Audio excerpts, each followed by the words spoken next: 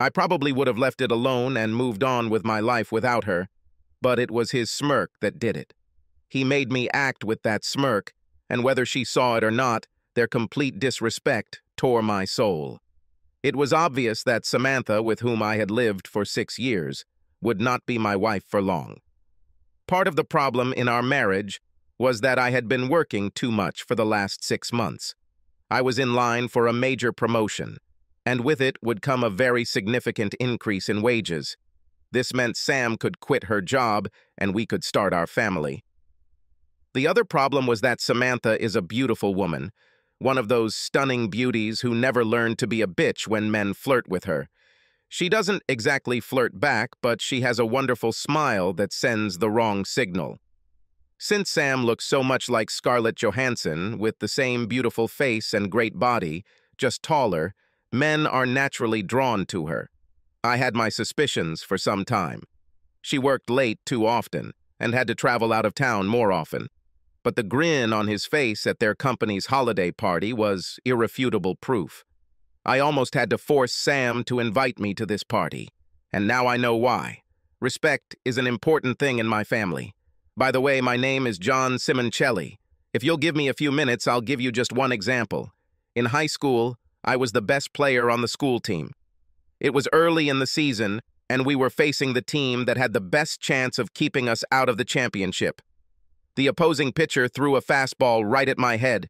The ball missed my face, but hit my helmet. I stood up and ran first. I looked at the pitcher and he gave me a smirk, and then quietly mouthed, "Bastard." I rushed at him and surprised the crap out of him.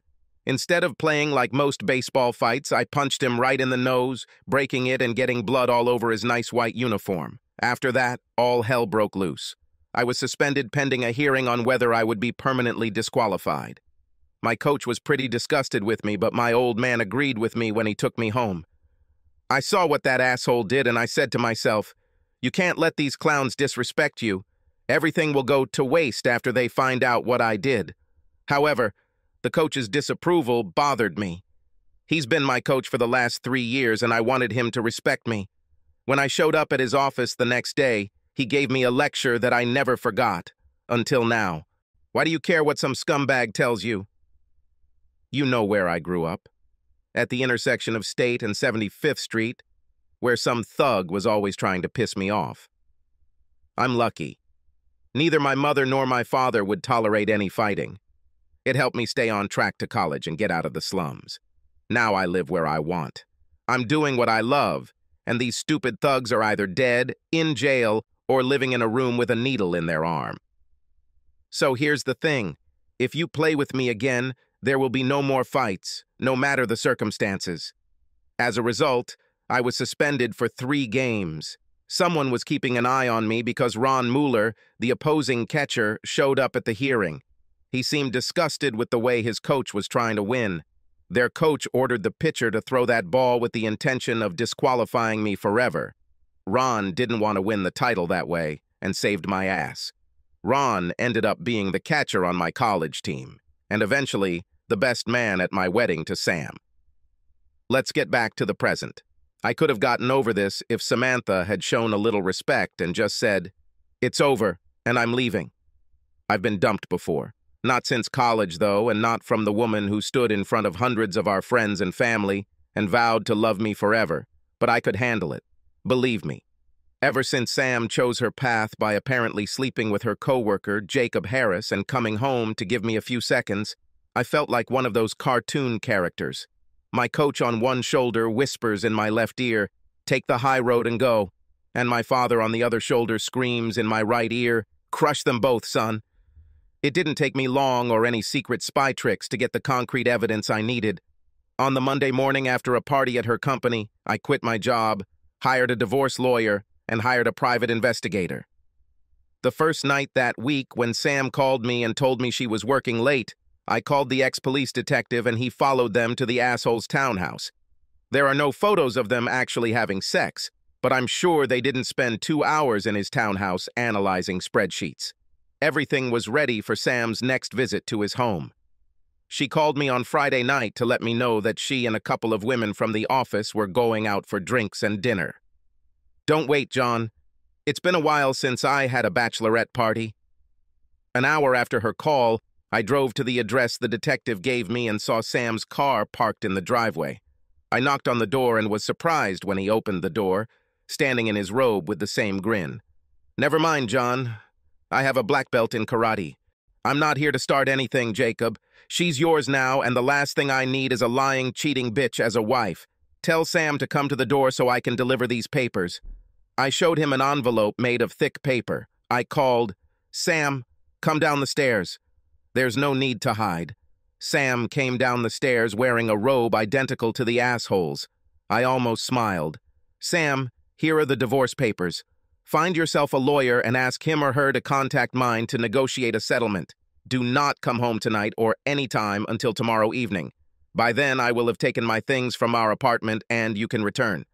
Sam took the envelope as if it were radioactive. "John, my parents and my brother's family were supposed to come over for brunch tomorrow. What should I tell them if I'm not there?" "No problem, Sam. Just before I came here, I emailed your brother and gave him this address. I told him that you and Jacob would be hosting your family here, not in our apartment. I assume he will receive the message in time. If not, I will inform them of the change of venue when they arrive tomorrow. Bye." I looked at Sam. She started to break down and cry, but then I saw it on her left hand, and I almost lost my composure. "Sam, you didn't even have the decency to take off my grandmother's wedding ring while you were having sex with that bastard?" "Give it to me now. The ring you gave me is in the envelope with the divorce papers." Sam completely broke down, but still took the ring off her finger. I left without saying another word. I wasn't entirely surprised when the doorbell rang at 11 on Saturday morning. Perhaps her brother did not receive my email on time after all. This is going to be awkward, I thought as I looked out the window and saw Sam's family on the porch. I had no idea how awkward it was until I opened the door. "John, we're sorry. I received your email and spoke with Sam. Can we come in and talk?" Over the next hour, her brother, mother, and father did everything they could to convince me that I should let Sam home and give up the divorce. It seems Sam went to her brother's house after I left her and Jacob. She admitted everything and asked them for help. Sam knew that I loved her mom and dad, especially since my parents moved to the Sunshine State after my dad retired. The three of them talked about counseling, forgiveness, and pity. I spent the next hour trying to convince them that this wouldn't happen. No one was happy and there were no smiles when they left. It took all my willpower not to hug my mother-in-law when she walked out onto the porch. She was crying, and I wanted to tell her that everything was okay, but it wasn't, and I didn't hug her. We spent the next few months dancing against each other as usual until the divorce became final. She wanted to talk, but I didn't. Her lawyer asked for advice. Mine said it would be a waste of time and money. The marriage was irrevocably destroyed due to my wife's infidelity. A week before the divorcee, I was invited to Ron's house for dinner. He knew more of the nasty details about why Sam and I broke up than I did, because his wife Jelly and Samantha were still in touch occasionally. I sat in his kitchen and watched his wife Jelly prepare dinner. Jelly, as we all call her, was 7 months pregnant and simply beaming. Ron saw me looking at her belly and knew what I was thinking. "John, let's go out onto the porch and chat. Meet me there. I'm out of beer." I headed to the refrigerator and hugged Jelly around the waist along the way. "He adores you, Jelly. Never cheat on him." "Why would I do this, John? I love this man and we will soon have a little boy. I am not crazy." That's what I would have said about Samantha a year ago. Look at us now, 6 days after the divorce. Sam got stupid, John. I'm not nearly as dumb. Ron won't try to talk me out of this, will he? Go there and listen to what he has to say. I'll tell you what I tell Sam every time she calls. I will support you both in any way I can, short of giving either of you my opinion on what you two should do. I kissed Jelly on the cheek and went outside. I handed Ron one of the beers and waited. "John, Sam wants to meet with you and talk before the divorce becomes final. She called me and asked me to invite you." There is nothing surprising. I thought about it a little because this isn't the first time she's asked. Why should I give her the pleasure of her repentance? All this will do is calm her down, and I'm not going to give her that. I wouldn't either, John. But let me ask you, do you have any outstanding questions that she can answer for you? If so, put it on her. Get your questions answered first, then do whatever you want. Come out, stop and listen to anything. What he said made sense. So you didn't call me here to give her another chance? No, John, I want only the best for you. If this concerns divorce, then I agree with you. I met Sam the evening before our trial in a small cafe. We asked for a table in a quiet corner. Thank you for meeting with me, John. Sam looked like she was about to burst into tears. It took all my willpower not to think about her little hands. I didn't give her the opportunity to start a discussion. Sam, I know you have something to tell me, but first I have a couple of questions. The waiter chose this moment to take our drink orders and start talking about the chef's specialties. I interrupted him as politely as I could, ordered a bottle of wine and a chef's salad for two, and asked the waiter to please leave us alone as much as possible. He understood. Sam, my first question is why? I thought we had something special. We were special, John, but the reasons for my actions are all old cliches. We were together and exclusive for 7 years. I was seduced by a cute guy at work who complimented me on everything. You spent more and more time thinking about work or being at work. Not fair, Sam. You know I spent hours just to get promoted. You wanted to be a stay-at-home mom, and I tried to make it possible. I know that, John. I knew it then. But at the time, I was a selfish bitch and I wanted it all. Right now, I can't believe I screwed up so bad. We were less than a year away from having our children. I even had names. Tears flowed from her eyes, and I still resisted, not holding her hands. Fine. I promised myself I wouldn't ask, but I had to know. Was he that much better in bed than me? Sam surprised me. She started laughing through her tears. No, no, no. He was no match for making love. I never had to pretend with you. I shouldn't tell you this. It might only make you angrier, but the only times he filled me up were the couple of times he had dirty sex with me.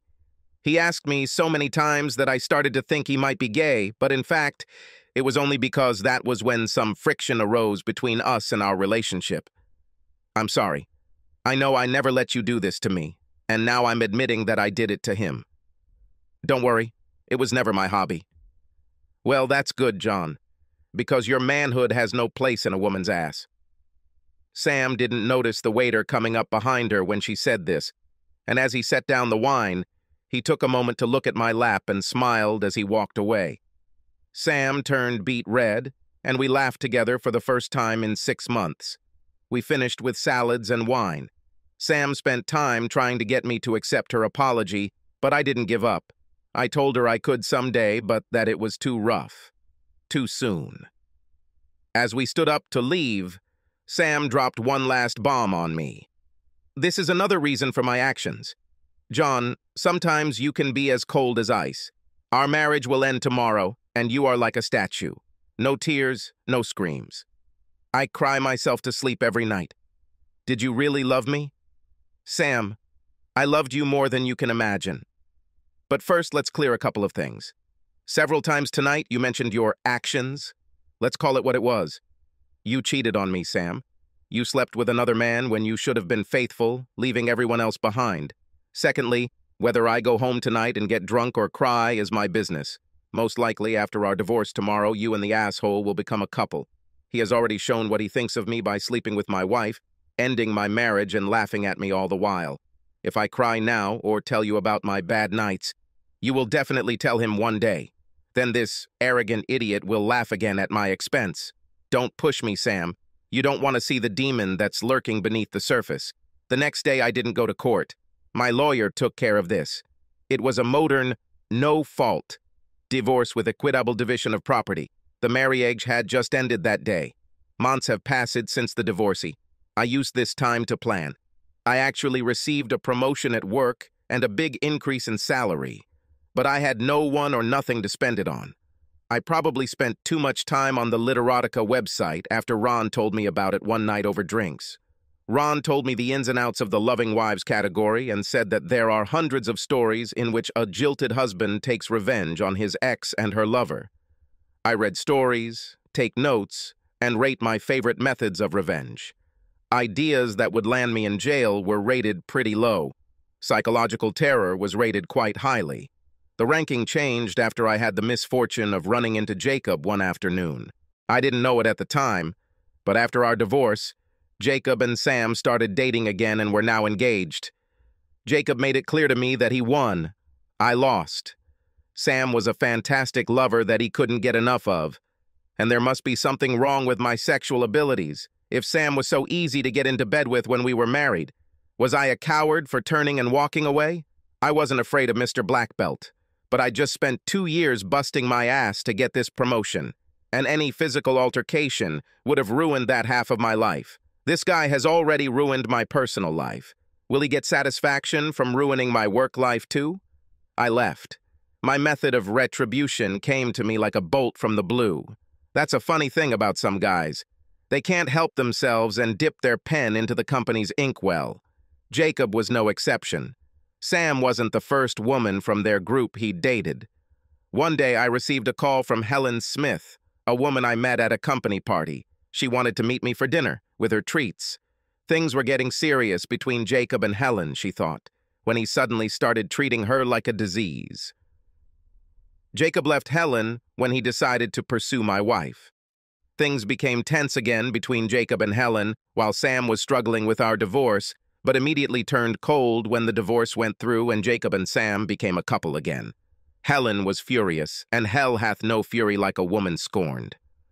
How could you let Jacob steal your wife without so much as a sob? I was at that holiday party last December and saw how Jacob acted. I was still in love with Jacob and hoped that you would fight for your wife. You didn't do anything. Are you ignorant or just a weakling? This dinner invitation was Helen's attempt to give me some courage. I sat back in my chair, took a sip of my drink, and thought about how I could answer her challenge. Helen, I'm sorry. I don't know you. I don't know how much I can trust you. At the moment, the amount of trust is limited, but I can tell you that I am not a weakling and that there will be consequences someday. Have you ever heard the saying, revenge is a dish best served cold? Helen looked at me. Damn, I didn't think so. Are you Sicilian? Right. And if you're really interested in some kind of revenge, then just sit quietly for a while and one day I'll call you and ask you for a favor. Nothing illegal but very important. That evening I returned home, and my ideas began to become clearer. But could I trust Helen to keep her mouth shut? I secretly made inquiries with someone I could trust, and he confirmed Helen's story. Helen and Jacob dated, and their breakup coincided with the discovery of Sam and Jacob's relationship. While we were talking, my source apologized for missing the first date and not warning me in advance. He kindly reported that the company's senior management was tired of the romantic trauma surrounding Jacob's affairs, was in the process of rewriting the company's workplace romance policy, and that Jacob was rumored to be skating on very thin ice. During my separation and for 2 months after my divorce, I hired escorts for my sexual and social release. Cindy Fox and I would go to dinner or a show every 2 to 3 weeks and end up having sex in bed for a couple of hours before she went home. It cost me a pretty penny, but, as I said, I had nowhere else to spend my increased salary after the promotion. This was my first time paying for sex, at least directly, but I didn't want to tempt myself into getting back into the relationship, so Cindy became my assistant whenever I felt like it. She also became an integral part of my plans. I called Helen and told her that if she agreed, she only had 2 tasks. First, give me Samantha's schedule for the times when she will be out of town on business. Secondly, at the right time, approach Jacob and ask him to meet her in a public place to get this over with. Helen called me the next day. Sam had to leave town in 2 weeks for 3 days and nights. Helen contacted Jacob and agreed to meet him on the first night of Sam's trip at the bar, just for a drink and a chat. But I'm sure Jacob thought he might be meeting Helen for the last time. Cindy laughed when I explained the first part of my plan. but I really shocked her when I explained the second part. Cindy, have any of the women who do what you do ever contracted a social illness? I'm not talking about deadly things like AIDS. I'm talking about treatable things like gonorrhea. Of course this happens, but rarely. Most girls insist on condoms. I know a couple who have sex without a condom, but they try to be discreet and charge double for the privilege. There were a couple of these girls who had to undergo treatment. Do me a favor, please? Let me know when one of the girls has something to add. I'll pay her for bareback sex, and I'll pay you the same as for the search. You're kidding, right? Do you want to give this guy anything? Nothing fatal, just something to ruin his wedding night. Everything was ready for the first part. Cindy told me the details later that evening. She was sitting at the bar, sipping a cocktail, when Jacob walked in and sat down next to her. They exchanged smiles, and Jacob ordered a scotch. Cindy was dressed in a casual business suit and looked very professional. Almost immediately, Jacob's cell phone rang. Of course, Helen, I understand. I hope your mom gets better. Jacob hung up and immediately turned to Cindy. Hi, I just got dumped because my girlfriend's mom got sick. Can I buy you some more? Cindy smiled widely at Jacob. Of course I can handle 2, but don't try to get me drunk. I was on the road for 2 weeks, and during these 2 weeks I did not see my husband. The girl starts to get excited. Cindy flashed the engagement ring that I bought at the pawn shop for the occasion. It was like waving a red cape at a bull. Jacob took the bait. My name is Jacob. Nice to meet you. Anne. They drank and chatted a bit for half an hour. Cindy was actually on her 3rd drink and was trying her best to appear a little tipsy. Before she finished the 3rd, Jacob tried his best to seduce her. Light touches on her arm and leg, charming conversation with just enough sexual innuendo to try to warm her up. Cindy told me it was hard not to laugh at all the work he put into it, considering she was getting paid. Finally, she got tired of seducing. She finished her cocktail and invited him to come up to her room. Jacob and Cindy had sex in her room twice. Of course, Jacob didn't know that the entire event was being photographed. Cindy kicked him out, saying she needed to come to her senses and get some sleep, but not before she got his cell number. Then she and I looked at the photos on my laptop. I promised that all photographs in which she could be identified would be erased before the camera or memory card left the room. Even after deleting half the photos, we still had dozens of Jacob having sex with this stranger. There was still a month left before the wedding, and I hoped that we would be lucky before the end of the month. 2 weeks later, Cindy called me with the news. One of the girls has gonorrhea. I only found out about this because she asked me and another girl to cover for her while she took her medicine. Did you tell her about my request? Briefly. She's willing to talk, but keep in mind that she's a professional and will probably charge you double because she thinks you'll have a hard time finding a replacement. What about your bet? Does it change? No, I guess we made a deal and you always take good care of me. And it's true because I always left her an extra tip. So Cindy and I met with this young lady and worked out the details for part 2. It will cost me a few thousand, but it's worth it. Cindy calls Jacob the next day. Hello, Jacob, darling. This is Anne from the Hyatt Hotel. Remember me? How could I forget? Are you in the city? Yes, I wondered if you were ready for extraordinary sex. That will change your life? Quite self-confident. We had a lot of fun that evening, but what are you willing to do to make it extraordinary sex? I'm here at the Hyatt Hotel with a colleague.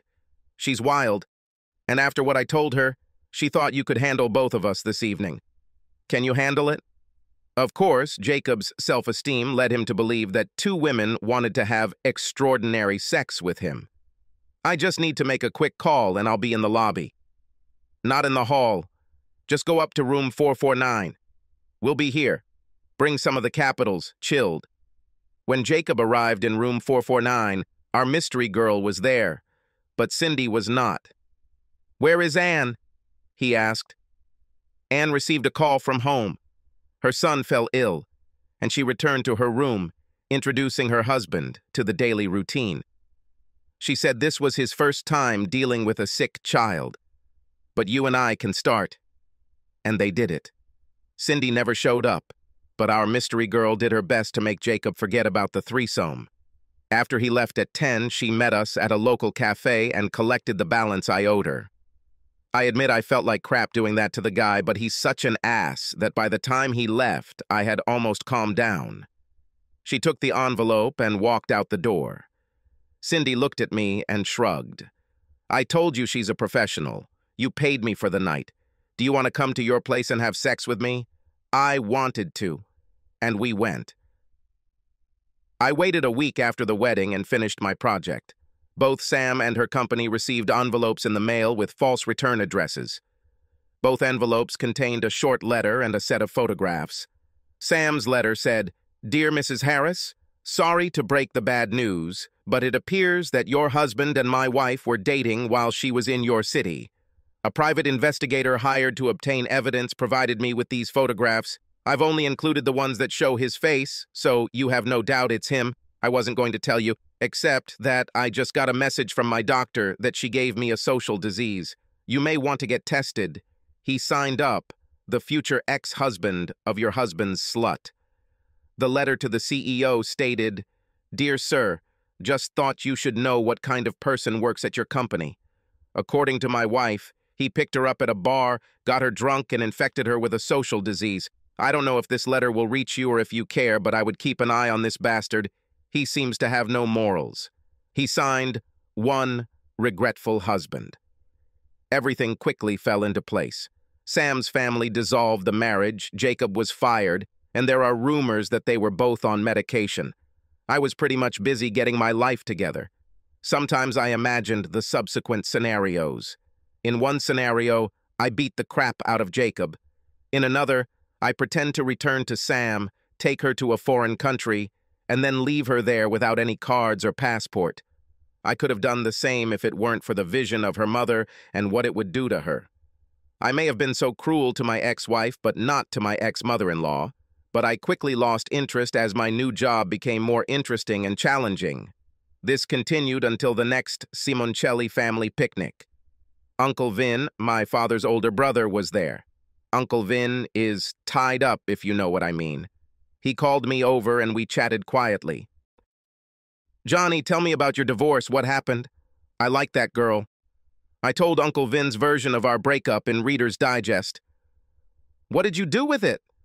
I then explained what I did to get revenge. "It's terrible, but it's not exactly scorched earth." "No, Uncle Vin, I did my best to put this behind me. I took the high road." I explained to him why. "This is good, and these are good reasons. You know, that baseball coach really did you a good service." Uncle Win was no bigot or less of a bigot when it came to race, but he always thought it was funny that a black man from the slums of Chicago had the same influence on my life as my father. If you had been like your hot-tempered dad, you wouldn't be the person you are today. Many times I had to calm my little brother down or he would end up dead or in jail. Have you ever talked to Coach Price? Only a few times, and not since my senior year of college. I kinda lost touch with him. You should look for him. He volunteers at the Boys and Girls Club of West Palmer. Let him know what he did for you. It's nice for a man to hear that from time to time. But right now, go to your father, hug him, and tell him that you love him. He needs to hear it too. Uncle Vin was a funny guy. I heard that many people are afraid of him, but next to me, he always behaved like a teddy bear. I actually went to see Coach Price, and he convinced me to start volunteering at the club. I even started dating his niece, a beautiful woman, but that's another story and will have to be posted in the romance section of Literotica. In other words, no drama, just love. And one last thing. For my 30th birthday, I received a birthday card from Uncle Vin. It simply said, "Happy birthday, nephew. Nobody laughs at Simoncelli." It seems one Jacob Harris was found last night in the alley behind the bar he frequents. He was the victim of a robbery. Nothing life-threatening, but he had a broken nose, several fingers and ribs. I guess his black belt must have stayed home that night. Subscribe to our channel so that your second chaff doesn't cheat on you, and go ahead and listen to the next story, because this story is nothing compared to the next one.